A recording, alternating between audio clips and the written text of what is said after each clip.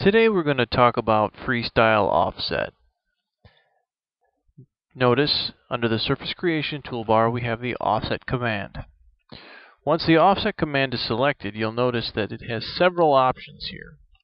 First we have type, simple, variable.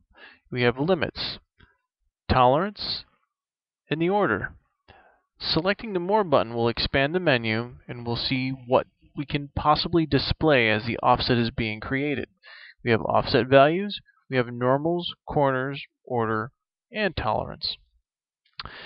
So for the first type, simple, we select our surface. Once our surface is selected, we have the ability to go in there and do a simple offset. Now notice, as I drag the manipulator, I have a distance value displaying. I can come over to the distance value, I can double click on the distance value and enter in a specific value as needed. Select close. Once I select OK, you'll notice that the surface has moved and offset.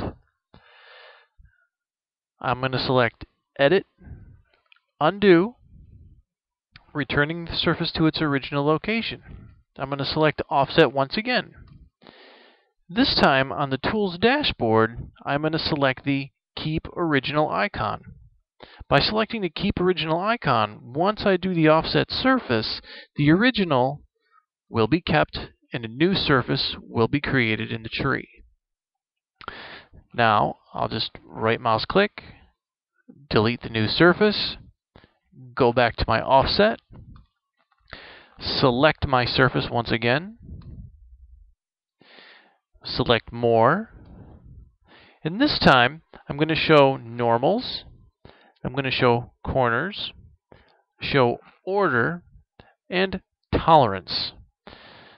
This way, as I'm performing my offset, we can see exactly what my tolerance is, meaning how much am I deviating away from the original surface. In this case, we have a 0.06 at the moment.